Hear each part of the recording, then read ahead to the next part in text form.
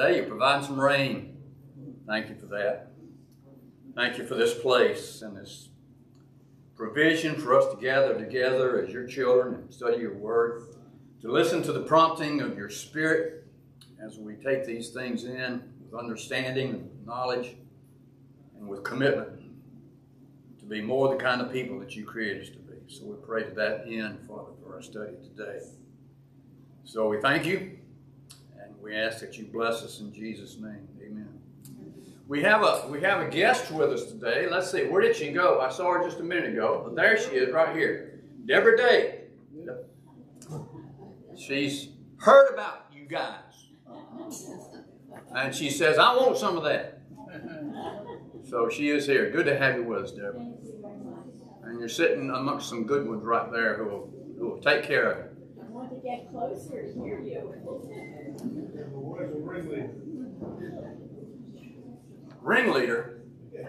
Who said that? Bill, behave.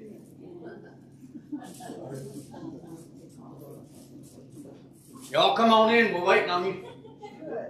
Get you some coffee and some snaps. All righty. Philippians 15, verse 14. Now remember, have this in your mind, okay? It's Romans. What'd I say? Philippians. No, not Philippians. Romans. Paul has been really laying it heavy on the Roman Christians because of this little controversy they've got going on in the church between the Jewish Christians and the Gentile Christians. Who's greater than thou, and who's more holy, and who does things the right way, who does things the wrong way. And Paul has been stepping in and saying, now, children. And he's been teaching some very valuable things to them. And things that are valuable for you and me as well. And we covered all of that. And he's come to the end of that. He's going to give us one more piece of teaching before we finish up the whole book today. But he comes in as if to say, and you can almost read this in his language, oops, maybe I overdid it just a little bit. And he kind of backs up. He walks it back in today's language. Verse 14, I myself am convinced, my brothers, that you yourselves are full of goodness. You're not all the bad people that you might have started feeling bad in the letter up to this point, people. Don't feel bad. I know you're full of goodness, number one. Number two, complete in knowledge. So the goodness covers the moral part. The complete in knowledge covers the intellectual understanding part. And he adds a third one, competent to instruct one another. You guys have been up there in Rome doing church for a long time. And I know that you have studied and that you have read the scriptures and you are competent to instruct one another. So don't think I'm coming into your midst and sticking my nose in where it doesn't belong. I'm fully aware that you guys are competent, you're knowledgeable, and you're full of goodness. Okay? A little bit of walking back from this hard position he's been taking now for 15 chapters. Verse 15, I have written you quite boldly on some points, as if to remind you of them again. Them is the tenets of the faith. He says, I've written to you very boldly. I've talked to you straightforward. I haven't sugarcoated anything. Just to remind you of these basic tenets of the faith. We need that reminding of the basic tenets of faith, do we not? I forget. You know, I've been studying this book most of my life, as many of you have. I forget. And I need to do it over and over again. He said, I'm going to remind you of them again. Going ahead, because of the grace God gave me to minister of Christ Jesus to the Gentiles, with the priestly duty of proclaiming the gospel of God, so that Gentiles might become an offering acceptable to God, sanctified by the Holy Spirit. Now, it's my understanding that in the Greek, that's all one sentence. That's a mouthful, though, isn't it? But we want to examine just for a moment here what he says, because of the grace God gave me to be a minister of Christ to the Gentiles. He speaks of that in other places. Look back at chapter 11. Chapter 11, verse 13. Still in Romans now, okay?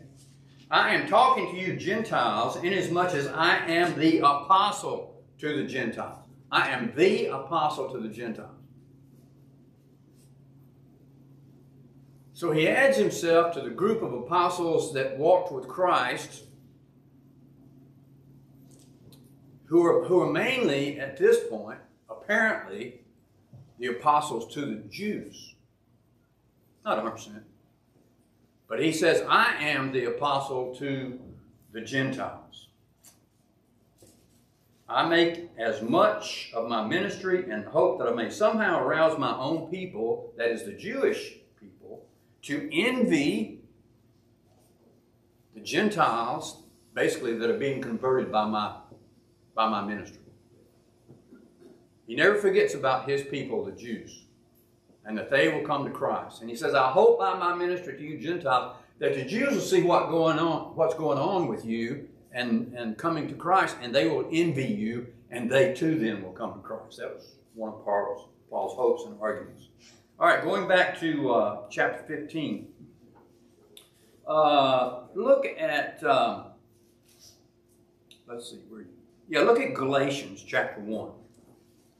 So you go past 1 Corinthians, you go past 2 Corinthians, and you come to, Galatians. Galatians chapter 1, let's see, what does this say? Verses 11. Galatians 1:11. Now remember, we're talking about Paul being an apostle to the Gentiles.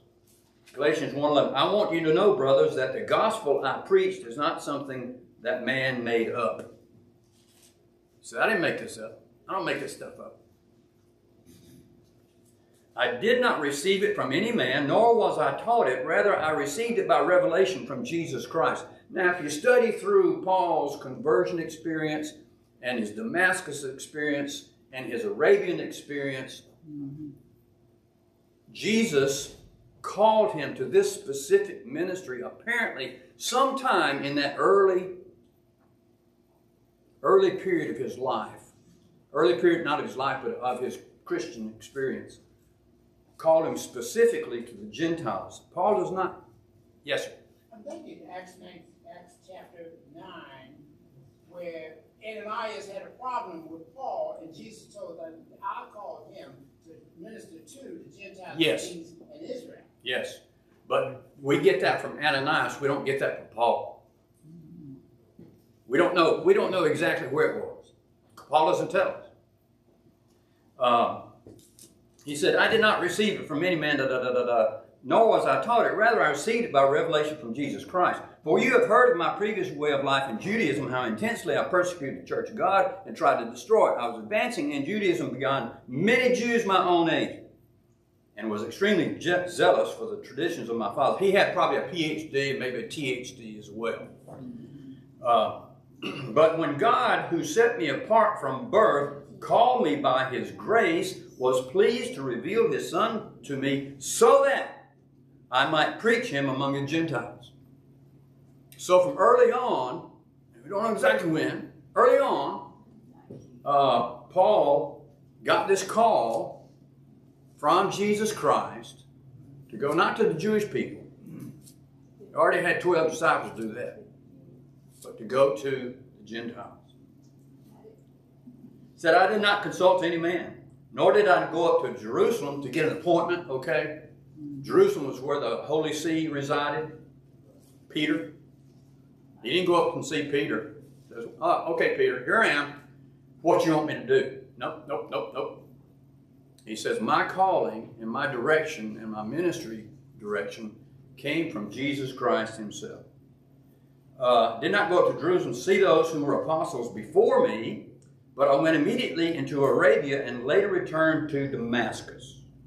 And then he goes ahead and tells about the rest of his experience there after he had been called. Let's see. One more place to look at. Galatians chapter 2. Galatians chapter 2, verse 8. Let's back up to 7. On the contrary, they saw that I had been entrusted with the task of preaching the gospel to the Gentiles. Talking about the apostles in Jerusalem.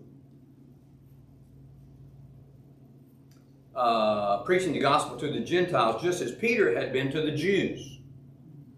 For God, who was at work in the ministry of Peter as an apostle to the Jews, was also at work in my ministry as an apostle to the Gentiles. All right, so Paul perceived and understood that he had a clear calling to minister to Gentiles in particular. Right? Yes, sir. Didn't God give him like a 3-tier ministry to the Gentiles, to the kings and queens, and to the children of Israel? Like a 3-tier ministry? Well, that may be, I've never heard it or seen it that way, but yeah. He did, he ministered, everybody could. And he did have the opportunity, by being arrested, to proclaim the gospel to kings and queens. That's definite. That's true. But he also ministered to the Jewish people. Every time he went into a new town, first place he went was the synagogue, to see if he could get some converts there before usually being thrown out on his ear, if not beaten and stoned. All right, let's move ahead then. 16, to be a minister of Christ, of Jesus to the Gentiles, with the priestly duty of proclaiming the gospel of God. He saw himself as a little bit of a priest. What does a priest do? He comes between man and God. And in this context here, he is being the guy who is God's conduit for the message to the Gentiles. In that sense, he has a priestly duty. So that the Gentiles might become an offering acceptable to God, sanctified by the Holy Spirit. Sanctification, we talked about that quite a bit early in Romans. Growth of Christians toward the likeness of Jesus Christ. Growing in Christ to be what God had created us to be. Sanctification. Verse 17, therefore, I glory in Christ Jesus in my service to God. Do you glory in Christ Jesus in your service to God? We don't think about that way very often, do we? Every act of service that you give yourself to do is an opportunity to glory and give praise to God.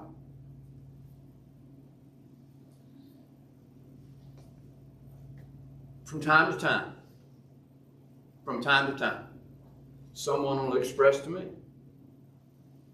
how much they appreciate my ministry or certain aspects of it.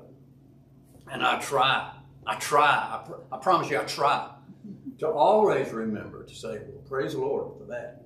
Thank you. Praise the Lord for that. Because it's real easy to get yourself pumped up when people are congratulating you all the time and thanking you a lot. Real easy to pump yourself up. And ministers are not immune to that. Go ahead. I will not venture, verse 18, I will not venture to speak of anything except what Christ has accomplished through me in leading the Gentiles to obey God by what I have done, said, and done. And he doesn't finish the sentence, but he keeps on talking. By the power of signs and miracles. Power of signs and miracles. Let's explore that just for a moment. This phrase, power of signs and miracles, was a mark of an apostle in the New Testament. In New Testament language and New Testament teaching, it refers to the apostles and the works, miraculous works and signs that God did through them. And Paul now uses that same terminology to describe what God has been doing through him. Let's look at some specific examples. Look at Acts chapter 19. Now, we're on the downhill side of Acts, so you got to turn back, right? Acts chapter 19, verse 11 and 12. 19, 11, and 12. Now, this is Dr. Luke writing. Acts chapter 19, verse 11. Dr. Luke writing about Paul. God did extraordinary miracles through Paul. You don't normally, when you think of Paul, you think about the great missionary Paul. You don't think about the great miracle worker Paul, do you? At least I don't. Verse 12. So that even handkerchiefs and aprons that had touched him were taken to the sick, and their illnesses were cured, and the evil spirits left them. How often do you bring that to mind when you think about Paul? We had a minister here at our church when I first came. He was on the staff, and he was a funny guy. And he always had these little funny things to talk about. And one of his little jokes was his prayer cloth ministry. And he would sell prayer cloths for you to take home and and have your prayers answered because you bought this prayer cloth. Well, that didn't really happen, okay? Don't go there. It didn't really happen. But it was a little joke that he carried along with some of us that were in a mindset and attitude to know he was just joking. But I was reminded that when I read this about Paul's ministry right here in Romans, about these handkerchiefs and aprons that Paul had touched. And they were taken out and miracles were done through them. All right, let's see another example of Paul's signs and miracles. Acts 20. So we're not far from there, are we? Acts 20, verse 8. Now you'll remember this instance. There were many lamps in the. This is where Paul was preaching one evening, and he got long-winded. There were many lamps in the upstairs room where we were meeting. Seated in a window was a young man named Eutychus, who was sinking into a deep sleep as Paul talked on and on. Dr. Luke got colorful, descriptive language here, doesn't he? When he was sound asleep, he fell to the ground from the third story and was picked up dead. He was dead, people. Paul went down, threw himself on the young man, and put his arms around him. Don't be alarmed, he said. He's alive. Jesus said almost exactly the same words one time, didn't he? When he was raising someone from the dead. Verse 11, then he went upstairs again and broke bread and ate. That's Eutychus. After talking until daylight, that's Paul, he left. The people took the young man home alive and were greatly comforted. And this is only the beginning of Paul's signs and miracles. There are others that we won't take time to go through here. So Paul then, signs and miracles. Verse 19, by the power of signs and miracles through the power of the Spirit. So it wasn't Paul's power. He's quick to say that. In the same sentence, he attributes the glory and the power to the Spirit, not to himself. Going ahead. So from Jerusalem all the way around to Illyricum. I'm not sure if I said that right or not. If you take a picture here of the Mediterranean Sea area, this is the sea here, and this is Africa. Paul says all the way from Jerusalem. Hey, slide it over this way so the other people can. I didn't set it up wide enough. That's good, I think. Is that good? Yeah. Sorry about that, online folks. Jerusalem over here, all the way to Illyricum. Now, we have no record in Scripture of Paul ever going to Illyricum except for these words we just read. Dr. Luke didn't write about any trip to Illyricum. But at some point, so we don't know if Paul said from Jerusalem to the border of Illyricum, because he did go to Macedonia, we know that. How far up in Macedonia he went, if he got high enough to Illyricum or not. He says Illyricum, all the way to Illyricum. I think I'm saying the word wrong. Anyway, you know what I'm talking about. But this is present-day Albania and Yugoslavia up in there. So you get pretty far up in Europe here. And he may have gone well into this country, this area up here. The Romans controlled it. They had conquered it. But Paul says, and I just carried all the way up. Of course, Corinth, and Achaia, and Macedonia. Hadn't been to Rome yet. Let's see, where were we? From Jerusalem all the way around to Illyricum, I have fully proclaimed the gospel of Christ. It has always been my ambition to preach the gospel where Christ was not known, so that I would not be building on someone else's foundation. Paul was not interested in preaching the gospel in places where others had gone before him and established churches. He wasn't interested in that. He felt his call was to break new ground, to plow new ground.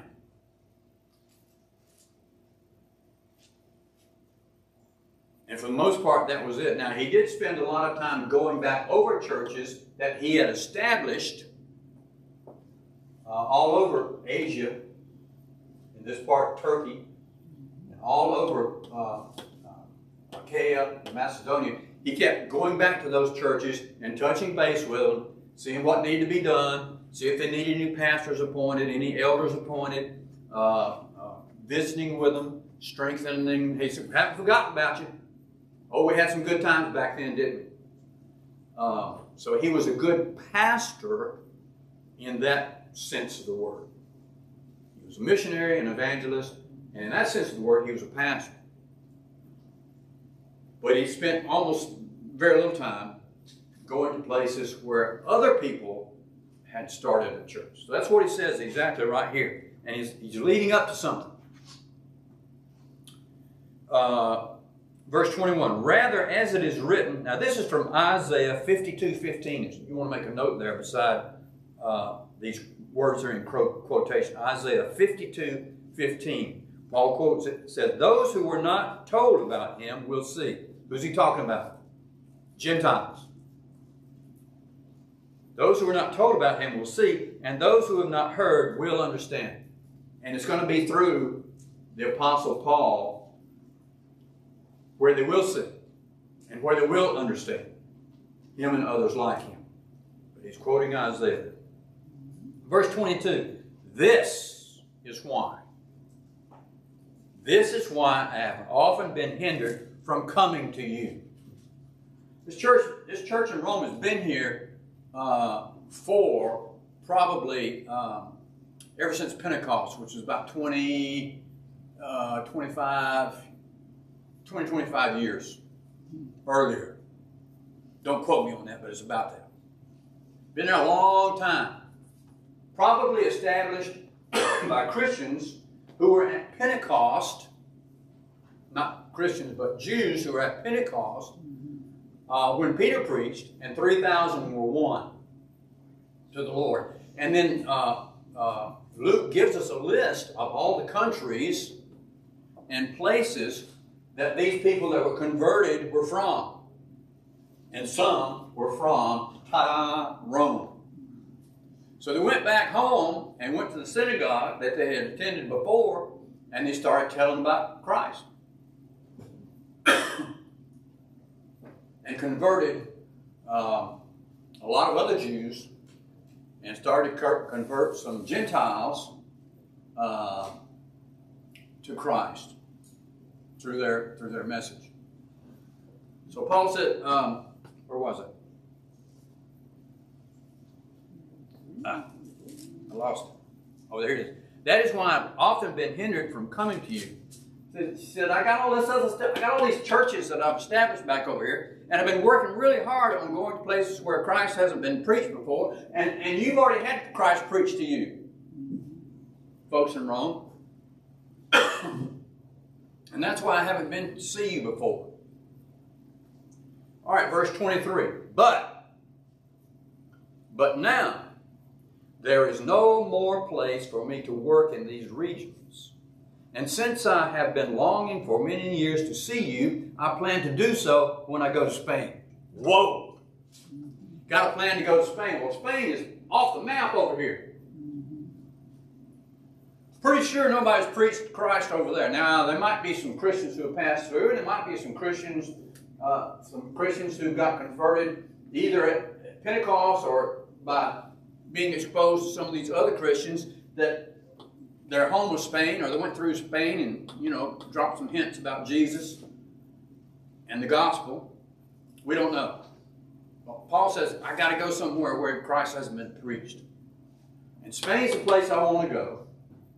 And now that I have finished preaching to all the people in here that need to be preached to, I plan to go to Spain, so I'm going to stop and see you guys. Because I want to do it so long. That's what he's saying here. But now that there is no more place for me to work in these regions, and since I have been longing for many years to see you, I plan to do so when I go to Spain. I hope to visit you while passing through, and to have you assist me on my journey there after I have enjoyed your company for a while. He said, you guys are not my destination. You must understand that Spain is my destination. But I'm going to come through Rome, and that would be a natural place to go through if you're just traveling from this area over here. And when I get there, two things. I want two things to happen. Number one, we'll have a good time together, fellowshipping. And also, I could use a little help. I could use some help. Assistance. Typically that means financial support. And it would be expensive for him to sail all the way over to Spain to see these folks in Spain and take the gospel to them. Also, assistance could mean personal help. When Paul was commissioned on his first and subsequent missionary journeys from Antioch, they supported him financially, and also they sent people out with him. Barnabas first, and then Silas, John Mark. The host church didn't send him out by himself. They sent him out with other folks. And he would hope that Rome would do the same thing, so that he could take the gospel to this unplowed ground over here in Spain. So that's what he just told them. Verse 25. Now, however,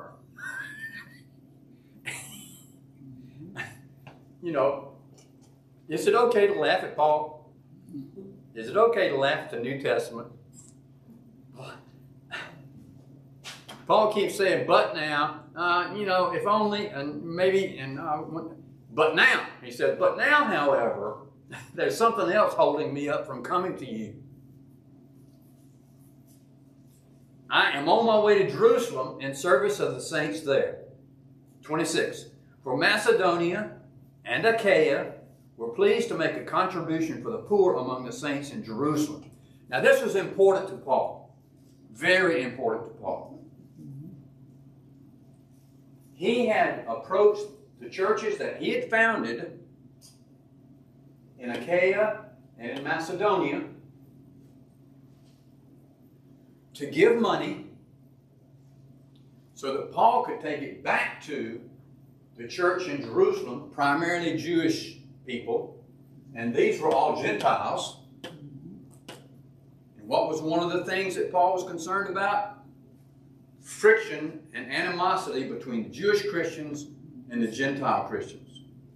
And if these Gentile Christians, poor as they were, could send a good offering back to the Jewish Christians in Jerusalem, it would show the Jewish leadership of the apostles, the effectiveness of Paul's ministry, the validness of Paul's ministry.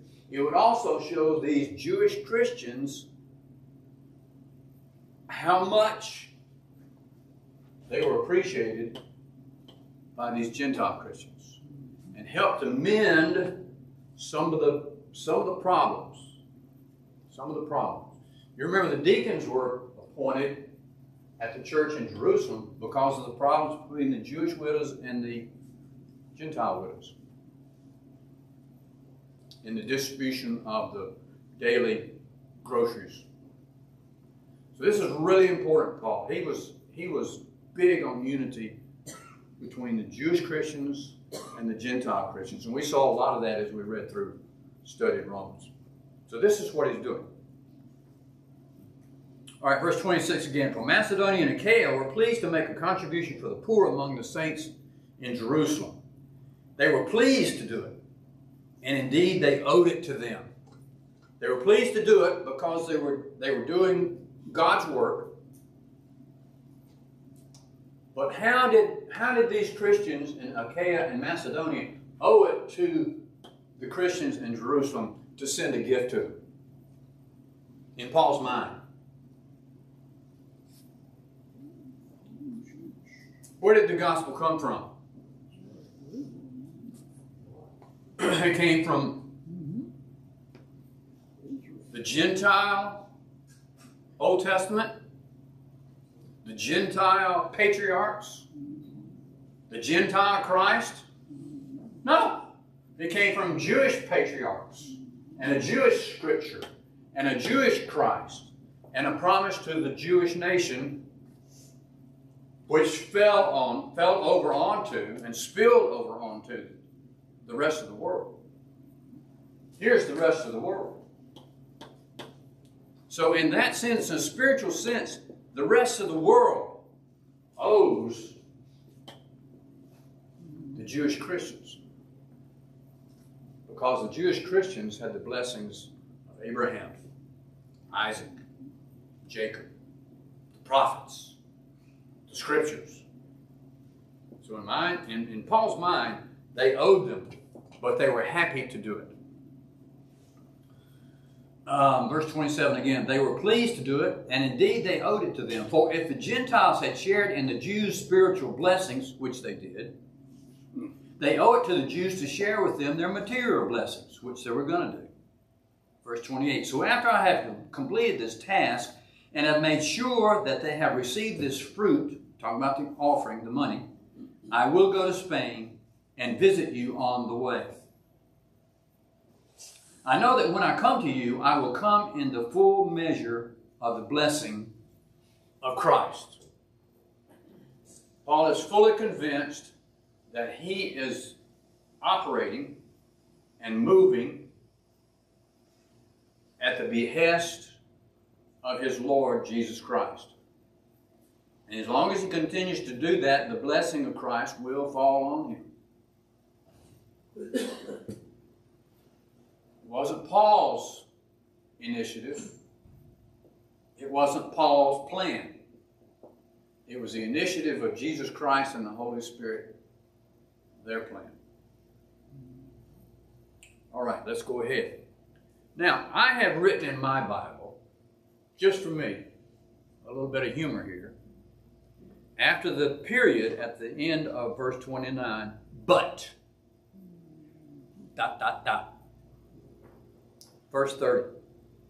I urge you, brothers, by our Lord Christ and by the love of the Spirit, to join me in my struggle by praying to God for me. Paul says, listen, I've laid out my plan for you. I'm going to come and see you. That's what I want to do. That's what I plan to do. He said, but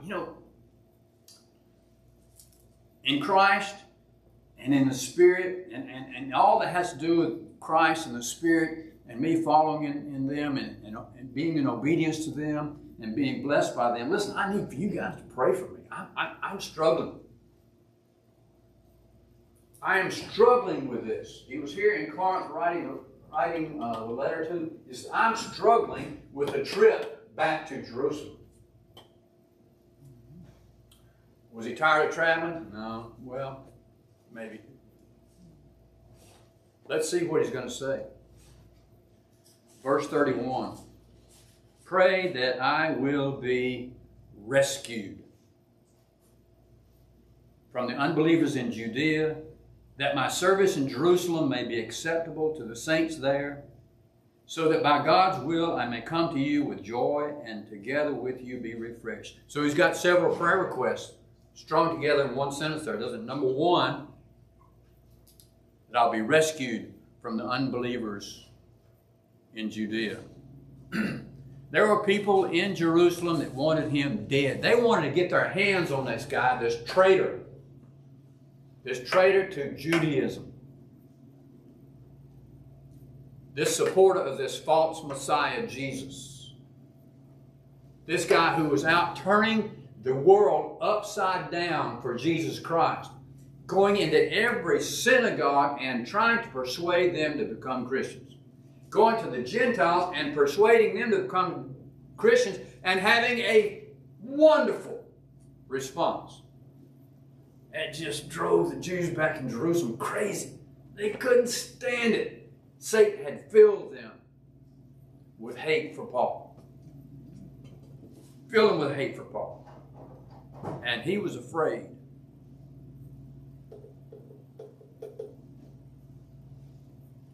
So number one, pray that I may be rescued. And number two, that my service in Jerusalem may be acceptable to the saints there. It's one thing for these Gentiles in Achaia and Macedonia to generously, out of their poverty, Paul uses those words, out of their poverty, make a generous offering to somebody they never knew and never would know. Back here in Jerusalem. It's something else for these folks back in Jerusalem to accept it as coming from the Lord. And think with favor on these guys back here that they never would know and never did know, and who were not of the Jewish faith. So that was his second prayer request. Third prayer request, so that by God's will I may come to you, and with joy and together with you be refreshed. Paul wanted to be joyous in the presence of the Christians at Rome. And after this arduous journey to Jerusalem and back, he would be refreshed before he took on the trip to Spain. A lot of things for them to pray for there. Verse 33, the God of peace be with you all. Amen. Now by this time, Paul is likely in his 50s. Likely in his 50s. He could be late 40s. He could be as old as 60. However, exactly the old he was, those were not easy miles on his body and on his psyche. They were tough miles. He had been shipwrecked, I think he says, 3 times. He had been stoned. He had been beaten with rods. He had been thrown into jail. He had been beaten even more times that we don't have a record of that he testified to. And he'd been hungry, and he'd been thirsty, and he'd been cold, and he'd been sick. And the poor boy was worn out, probably. But he was still going. Still going. And he was looking for easier times, if God would grant them to him. And that's what he asked the Romans to pray for. All right, we're going to go ahead and finish up the last chapter here. Verse 16. Now, when you look at chapter 16 in Romans, I think about the begats in the Old Testament. You know what I think of when I look at the begats? Oh, I know this is on my list to read through the Bible this year. I got to read all these begats. Man, I don't want to read these begats. And the temptation is very strong to skip over those begats, and nobody knows except you and the Lord. I mean, yeah, I read through the Bible 3 times in the last 3 years. I didn't read the begats, though, because they're just not very interesting, are they? They're kind of boring. And when you look at all these greetings that Paul's going to lay out in front of us here, the first thought is, like a bunch of begats. What am I going to get out of that? Well, let's see what we can get out of this. And you'll may change your mind. Paul typically sent greetings to the church or people that he was writing his letters to. And he also sent greetings from those who were with him. They weren't just personal greetings from Paul to these people. They sent greetings from the team that happened to be with him at that point in his ministry. And he does the same thing here. We have a list of people that he's writing to at Rome that he sends greetings to. And he has a list at the end of the book of people that are with him that send their greetings along as well. And I think the people that he writes to and the people that write with him is instructive for us. Let's see what we've got here. Chapter 16, verse 1. I commend to you our sister Phoebe, a servant of the church in Cenchrea. Now, Cenchrea is just a hop, skip, and a jump from Corinth. Corinth was kind of the main city, about, I want to say 7 miles from this little isthmus. See, this is water here, and that's water there, and there's a little land bridge. And ships would come in either from this side or this side over here, and they would go to here, and there's a little town there called Cenchrea, or whatever it is. And that's where Paul was staying with this woman by the name of Phoebe. And ships would come in here. It's a pretty busy place. Ships would come in here and they'd unload their cargo, and they would haul them on wagons over to the other side, and they'd load them back on another boat. Because it's a whole lot easier than confronting Jaws every day. So, and the same thing going the other way. So it was a really hustle-bustle place. But he commends to the church in Rome his sister, our sister, he used the word our, fellow Christian, to the servant of the church in Cenchrea, whatever it is. I ask you to receive her in the Lord in a way worthy of the saints. Be nice to her. And to give her any help she may need from you. Help with housing, help with, groceries or whatever. Or maybe even help with passage back to her home here. For she has been a great help to many people, including me. Evidently, this woman Phoebe was a real helper. A real helper for the church in the Corinth area. And Paul was entrusting the letter, this 16-chapter masterpiece of theology. He was entrusting the only copy, I presume the only copy, to this lady by the name of Phoebe. She was trustworthy. She knew her way around. He wasn't going to send a letter this valuable and greetings this important with a 14-year-old middle schooler. This woman would have been somebody who could do you right as far as taking care of you and taking care of herself. So Paul, very first of all, introduces her to the church at Romans, and she brings this letter from Paul to the Romans. And the fact that Paul spoke so highly of her here in this greeting would indicate that she was one to be trusted. Paul was trusting her. The church at Corinth was trusting her. You guys up in Rome, you can trust her too. She's made of good stuff. Verse 2. Greet Priscilla and Aquila. Ever hear them before? Yeah. Let's see what he says. Priscilla and Aquila, my fellow workers in Christ Jesus. They risked their lives for me. Now, we do not have, other than this phrase right here, we do not know what Paul is talking about. There's some incident or incidents, plural, that happened where this couple, this married couple, Priscilla and Aquila, risked their lives for Paul. And perhaps for other Christians as well. So Paul is indebted to them. And it is right that he should put them up near the top of the greeting. Now remember, Priscilla and Aquila were Jewish Christians in the church at Rome.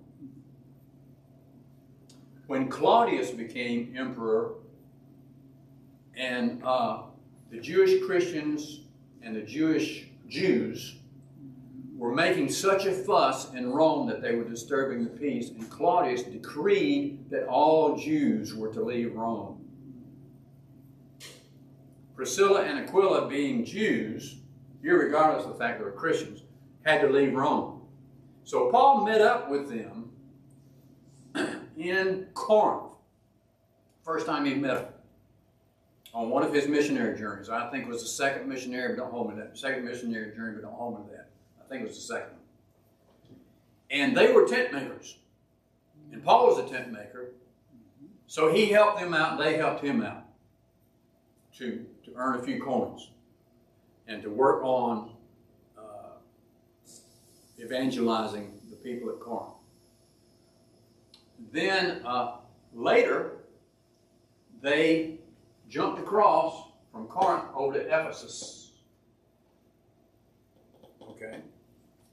And they were also very influential in bringing Apollos fully into the full knowledge of the gospel. Apollos knew about the gospel, but he did not know about the baptism of the Holy Spirit. And Priscilla and Aquila taught Apollos about the baptism of the Holy Spirit, and he became fully informed then and was baptized by the Holy Spirit. Now this is important because Apollos became a powerful leader in the church and evangelist. He had extraordinary oratorical skills. He could preach. He could really preach. And so they were influential then in expanding the work that way. All right. All the churches of the Gentiles are grateful to them because they helped save Paul's life. So anybody who knew Paul owed a debt to Aquila and Priscilla. Let's go ahead. Tell you what. Look at Acts. Yeah, look at Acts 18. Just real quick. To give you a place to hang your hat with Aquila and Priscilla.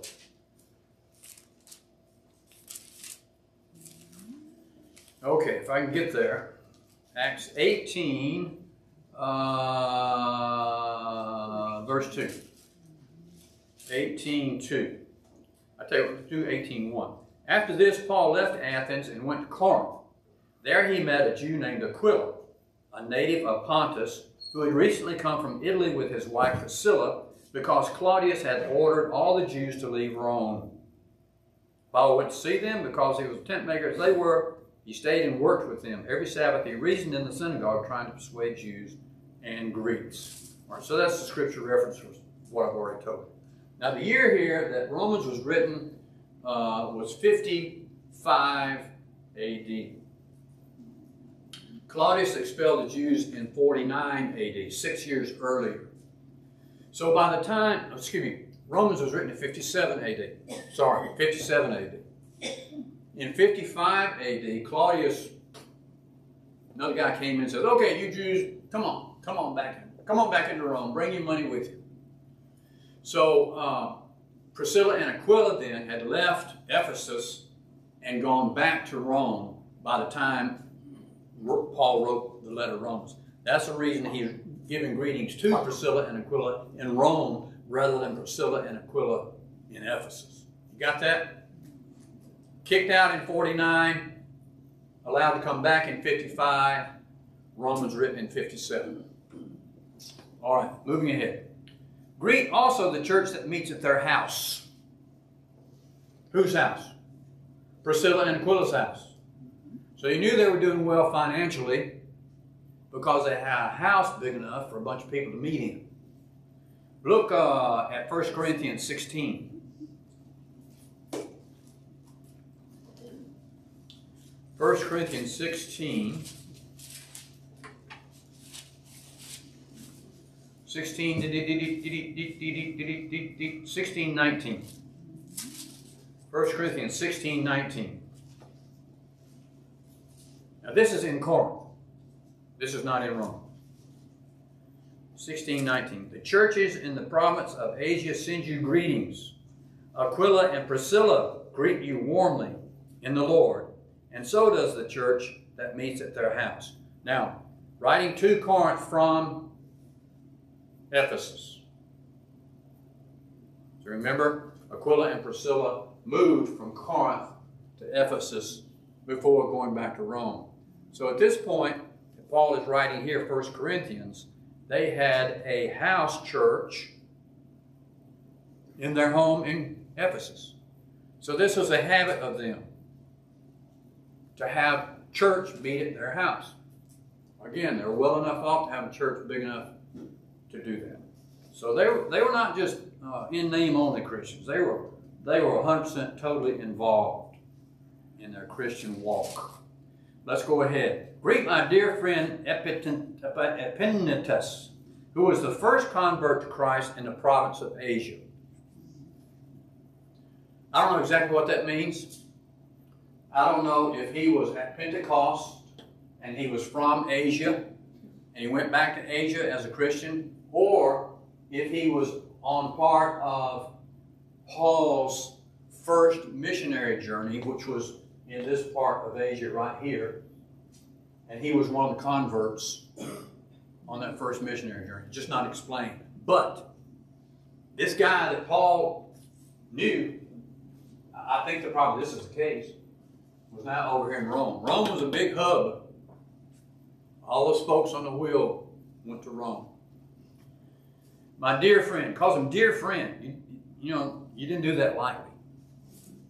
Who was the first convert to Christ in prophecy. Number 6, greet Mary, who worked very hard for you. We don't know anything more about that or her. But she was important enough in the church at Rome for the people in Corinth to know about it.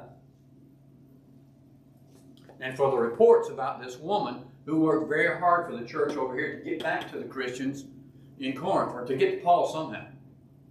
Paul knew about it, or he wouldn't have written it.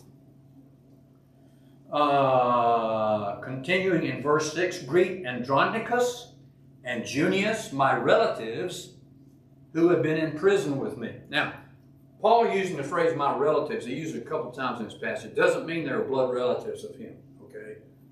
They meant that they were fellow Jews. That's what it meant.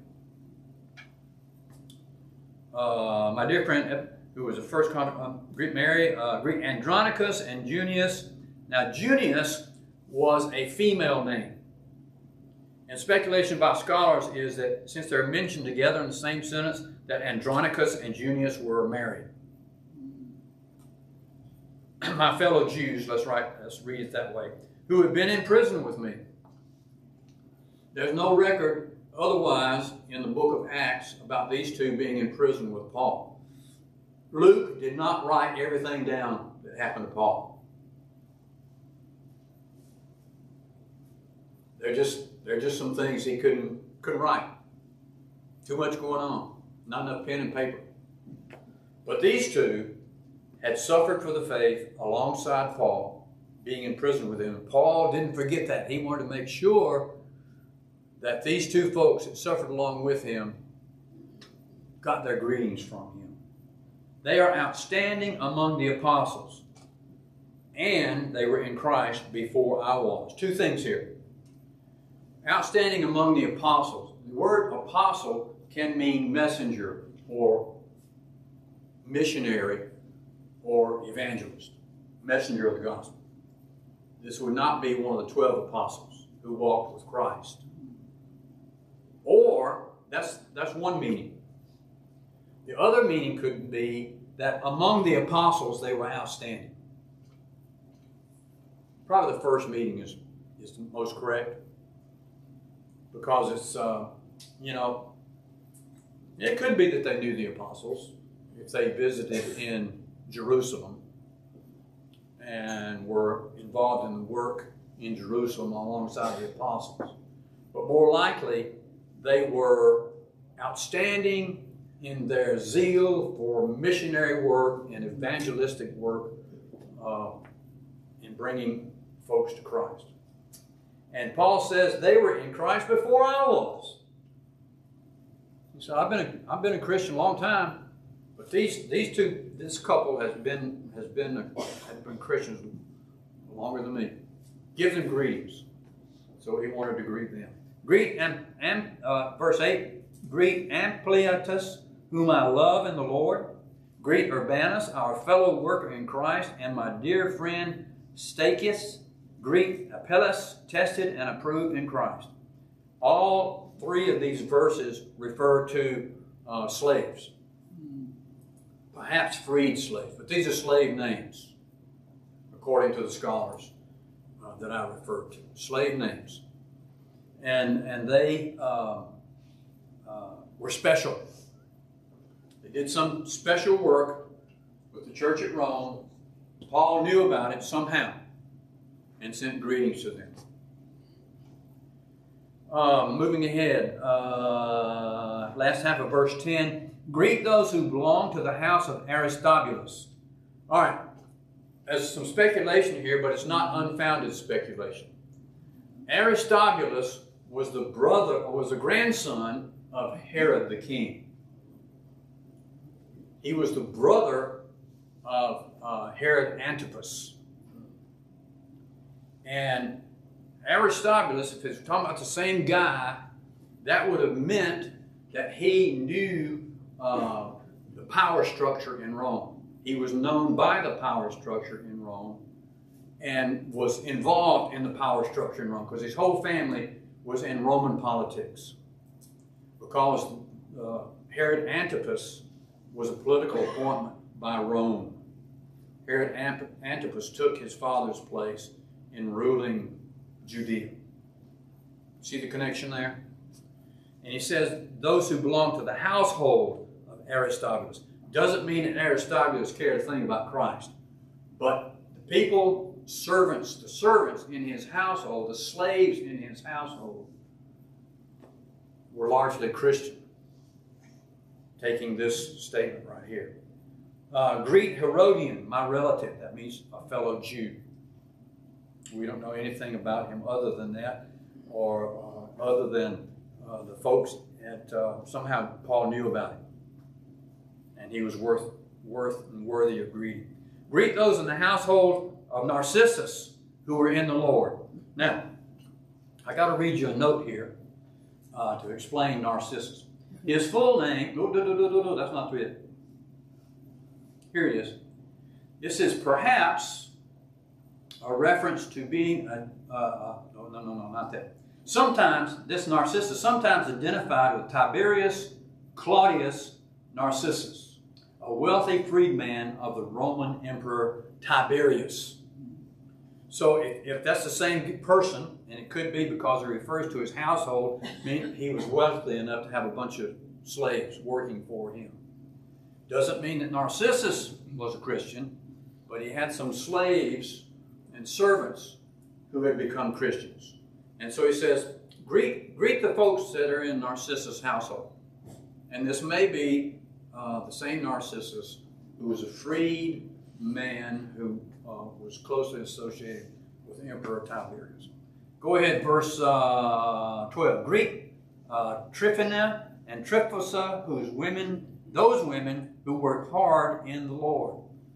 You'll see several references. If you add them all up, there are about 4 or 5 women. And Paul has nothing more to say about them except they worked hard in the Lord. Or worked hard.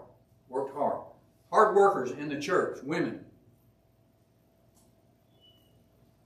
He appreciated that, and they deserve to be recognized and greeted. Greet my dear friend Persis, another woman who has worked very hard for the Lord. Now here comes an interesting one.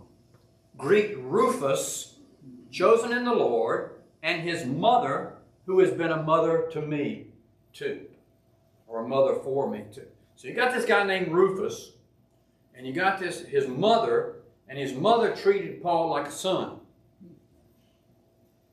Somewhere at some time. Now, here's a speculation. If you look at Mark 15, look at Mark 15 real quick.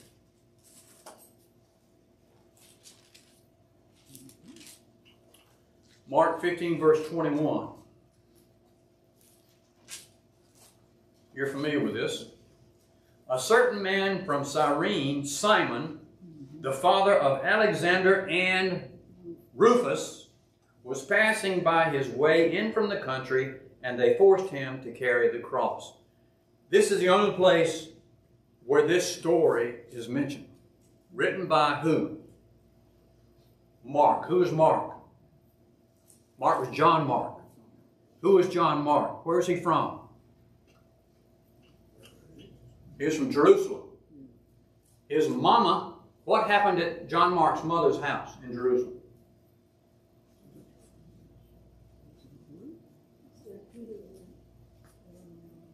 The Christians met there, number one. The apostles met there whenever they were in town. Jesus met there when he was in town.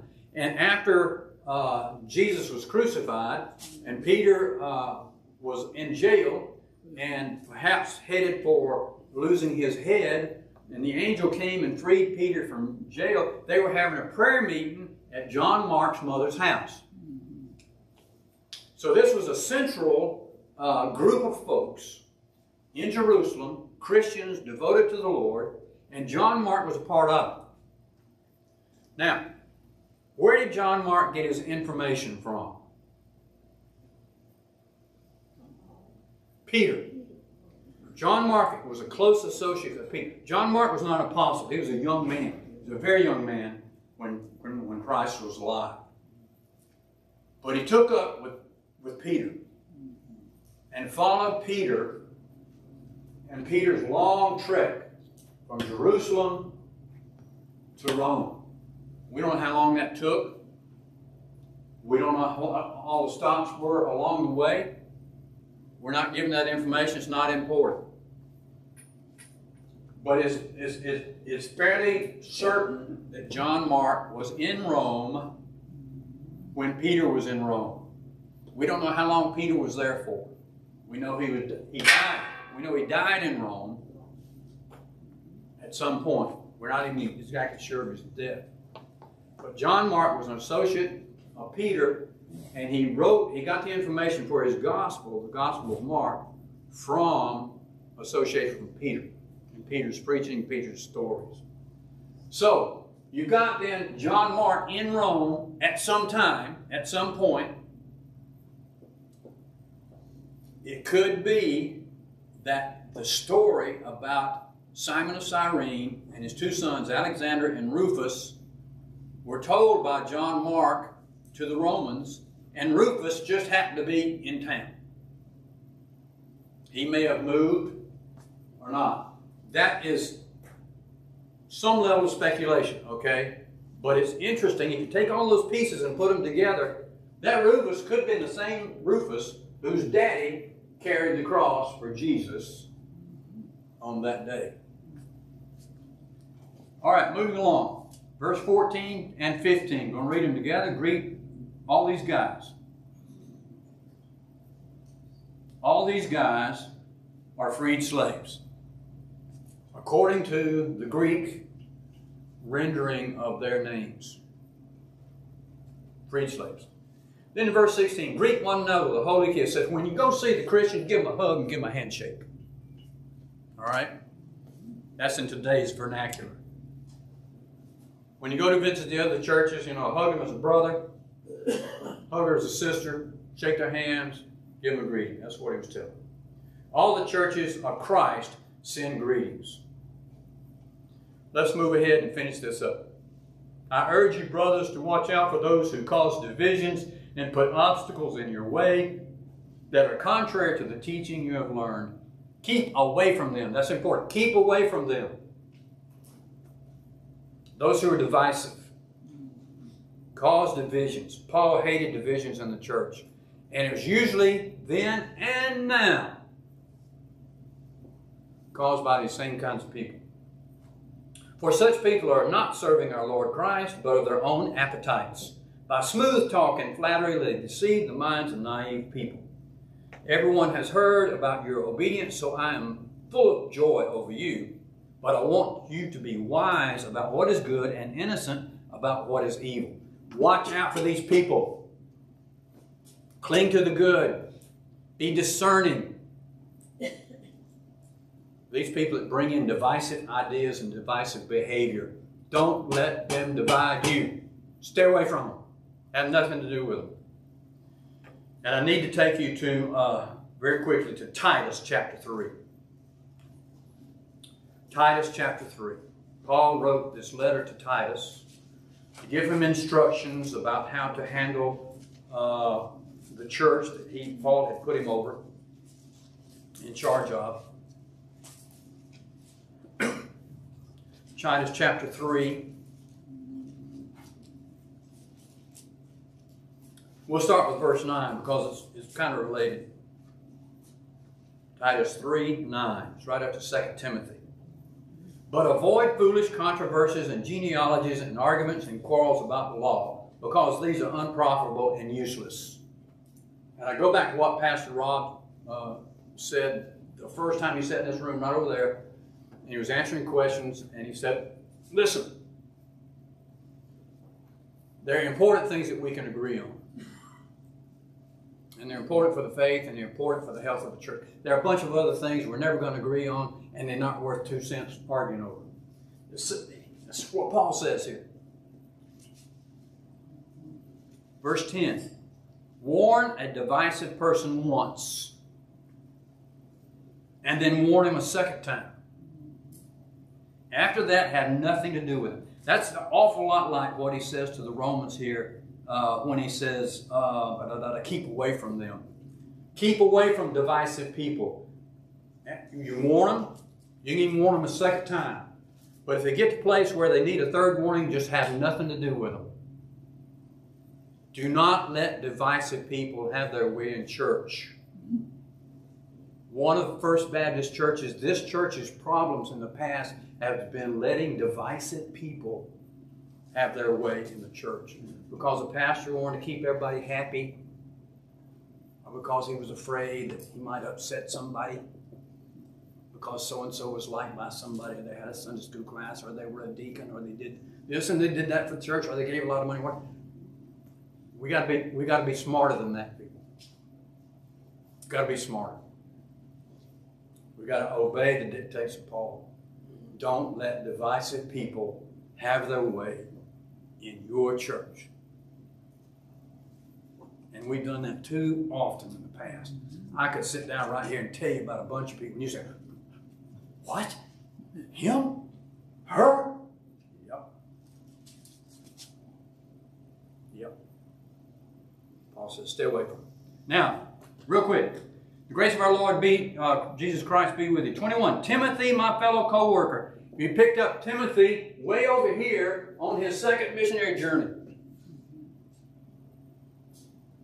He had become a Christian. Paul circumcised the guy. He was a Gentile. His father was a Gentile. His mother was Jewish. And Timothy agreed to be circumcised so that he could go with Paul on his missionary journey and approach Jews about following Christ, and him not have the stigma of not being circumcised in front of those Jews. Okay? Brave young man. My fellow worker sends his greetings to you, as do Lucius, Jason, and Sosipater, my relatives. Again, fellow Jews. Now, I'm going to give you a couple of scripture references here. We don't have time to go to them. Jason, Acts 17, 5 through 9. Acts 17, 5 through 9. Turns out he was probably a high-up city official, heavy responsibility of taking care of the roads and the sewers and public buildings and things like that. There's some room for doubt, but pretty significant. And also Sosipater, you can see another reference to him, Acts 24. Acts 20, verse 4. And then Tertius, who wrote down this letter, he says, I, Tertius, who wrote down this letter, greet you in the Lord. Very big of Paul, after this guy Tertius had labored for probably quite some time to take down Paul's dictation to the Romans. It was big of Paul to allow this guy in first person to give his own greeting. That honored the treasured scribe that Paul was using for this letter. Gaius, whose hospitality, verse 23, Gaius, whose hospitality I and the whole church here enjoy, sends you his greetings. I'm going to give you some scripture references about Gaius too. Acts 18:7, 1 Corinthians 1:14. Now in one of those passages you will find his name to be Tertius Justus. Well, actually Gaius Tertius Justus was his full name. And in this particular place and one other place he's called Gaius, and another place he's called Tertius Justus. But it's the same guy. But evidently this church met in his house in Corinth. Erastus, who is the city's director of public works. Oh, that's the guy. Excuse me, I got him mixed up with Gaius. Or got him. Well, I've forgotten what I told you.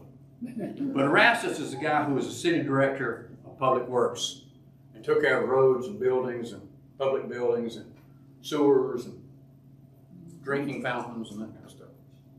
And our brother Quartus, we don't know anything else about Quartus. Send you greetings.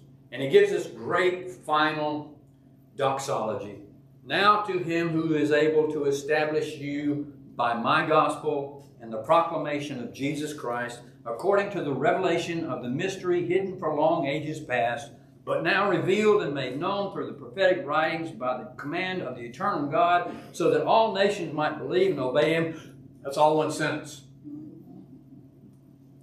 Dash. To the only wise God be glory forever through Jesus Christ. Amen. One thing and then we'll quit. Ephesians chapter 3, he gives us this mystery. What is the mystery? Ephesians chapter 3. After 2 Corinthians, you've got Galatians, and after Galatians, you've got Ephesians. Ephesians chapter 3. Actually, yeah, that's one. Ephesians chapter 3, verses 2 through 6. But the points 1, 2, 3 is 1 Corinthians. Sorry. 1 Corinthians chapter 2. This mystery that Paul keeps talking about. Corinthians chapter 2, verse 6. No, that's not it either. I hate it when I do stuff like this. Let me look at Ephesians again. Ephesians 3. Oh yeah, here it is. It's in Ephesians. He does talk about it in 1 Corinthians chapter 6. But Ephesians chapter 3, verse 6. This mystery, here it is, he defines it. This mystery is that through the gospel, number one, Gentiles are heirs together with Israel. That's the mystery that has been withheld from humanity ever since there was known about God. Number 2, members together of one body. Israel and Gentiles in Christ are together in one body. And number 3, sharers together in the promise in Jesus Christ. That's the mystery. And the mystery has to do that Gentiles are just as deserving of receiving the gospel as the Jews are. And when they receive the gospel, they stand on the same ground as the Jewish Christians do. That's the mystery revealed in these times that Paul was living in. By Paul. Nobody else was doing that. Nobody else was doing that. Paul was. All right. Thank you for staying. Next week, we go to Hebrews. Hebrews. And we'll learn a little bit more about Apollos next week, since a lot of people think that he may have been the author of Hebrews. And we'll learn some more about Barnabas, since some other people think he may have been the author of Hebrews. But it's an unsigned book. Bye.